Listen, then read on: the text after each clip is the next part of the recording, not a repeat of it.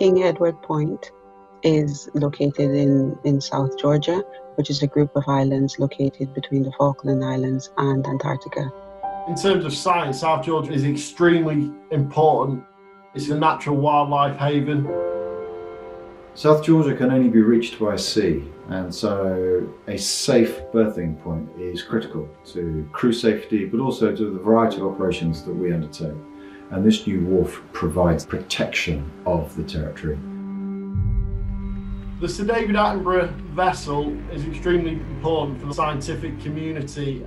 The wharf has been constructed to allow that vessel to berth at King Edward Point on South Georgia. The wharf just helps support the whole science base.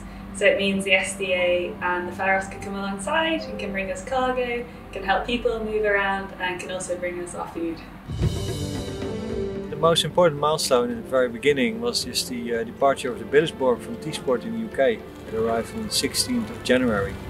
The next milestone was the first PAL on 28th January. So to construct the new wharf, we had to pitch and drive up to 168 piles around the existing wharf, backfilled to make a nice level platform for the future. After that, constructing the new slipway, and finally, as we're working on right now, is finishing the new mooring dolphin.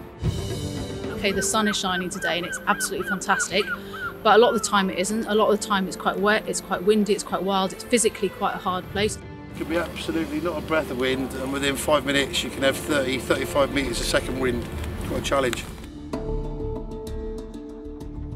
Pre-planning is absolutely important at locations that are isolated and difficult to reach, such as KEP. The diligence and conscientiousness of the team in pre-construction and the planning stage had been really a great success. We built it digitally, challenging and verifying the design as necessary. The wildlife's been fantastic, really interesting, really in your face. Fur seals, elephant seals, a variety of birds including terns and albatross and petrels. Any process that we have to do within the construction has to really take care of the local environment.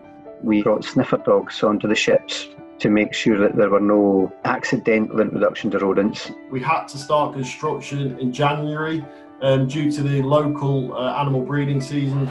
We limited the use of impact piling and used the less intrusive vibro piling. The KP Wharf project was carried out as a collaborative project with the government of South Georgia, BAS, Ramboll and BAM Nuttall. Sweco joined as BAM's design partner. Integration's been fantastic. The kind of BAM team that we've had here in the evenings and at weekends, we spent a lot of time with each other. A lot of emphasis was put in developing a one-team philosophy for the whole of the season. After almost 2 years of design, planning, mobilisation and subsequent construction, the team were able to align the completion of the wharf to the exact day to enable the safe arrival of the demobilisation vessel. 3 weeks ahead of schedule, finished, slightly under budget, quality, health and safety and environmental performance, excellent. It was a phenomenally good performance by the team there. Given this very remote, rather limited territory in terms of infrastructure, that is an incredible achievement.